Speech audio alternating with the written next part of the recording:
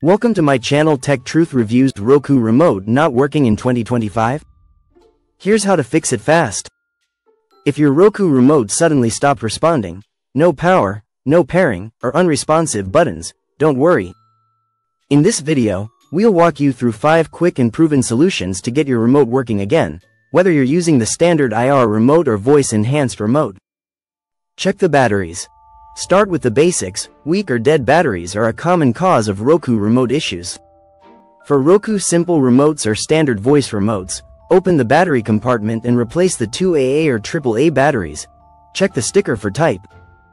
For the Roku Voice Remote Pro, recharge it using the included micro USB cable. Ensure batteries are inserted correctly, following the polarity diagram in the compartment. If corrosion is visible, clean contacts with vinegar and a cotton swab, but handle carefully due to battery acid risks. Identify your remote type. Roku remotes come in 2 types: simple, infrared, IR, and voice, Wi-Fi, enhanced. Simple remotes lack a voice, search button and require a direct line of sight to the Roku device. Voice remotes, including the Voice Remote Pro, use Wi-Fi and don't need line of sight. Check for a microphone or pairing button in the battery compartment to confirm.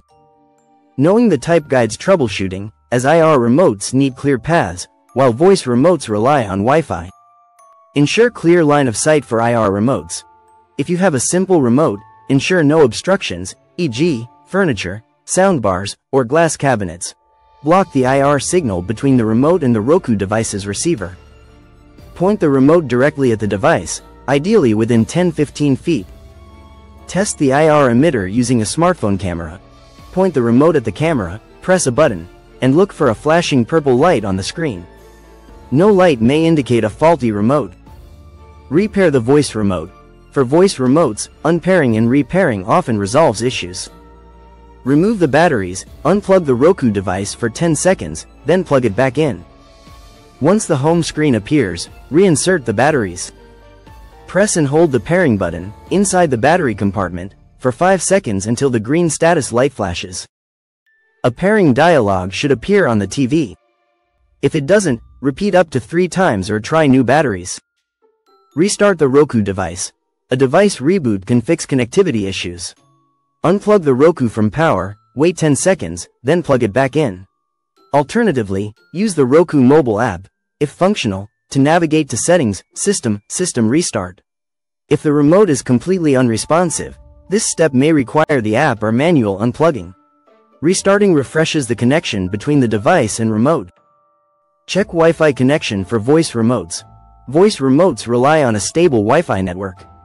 Go to Settings, Network, About on your Roku, using the mobile app if needed, to check signal strength.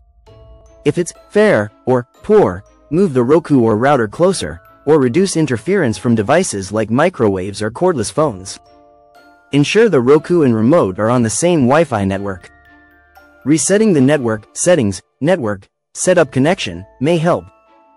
Update Roku software. Software glitches can affect remote performance.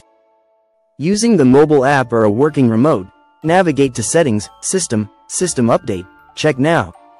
Install any available updates for the Roku OS or channels, then let the device reboot.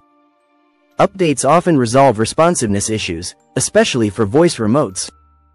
Use the Roku mobile app as a temporary fix.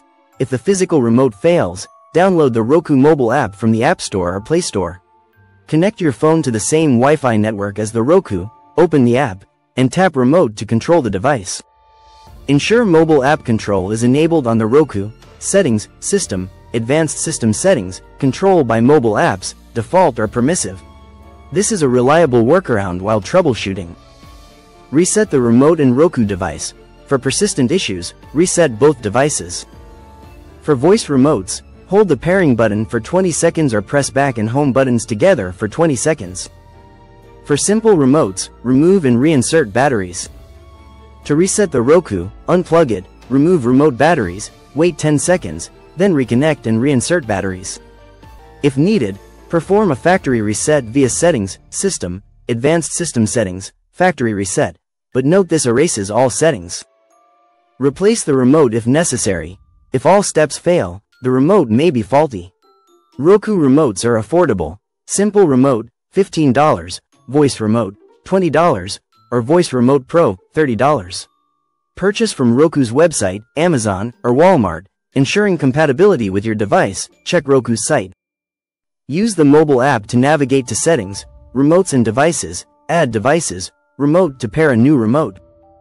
User reports on X suggest some remotes fail due to worn button contacts, supporting replacement as a last resort. Tips and context. Most Roku remote issues stem from batteries, pairing, or signal interference, with simple fixes resolving 80–90% of cases. IR remotes are prone to obstructions, while voice remotes are sensitive to Wi-Fi issues. The mobile app is a robust temporary solution, but long-term reliance drains phone batteries. For Roku streaming sticks, HDMI interference may affect voice remotes. Request a free HDMI extender from Roku's website. Always test after each step, and check Roku's support site for device-specific advice.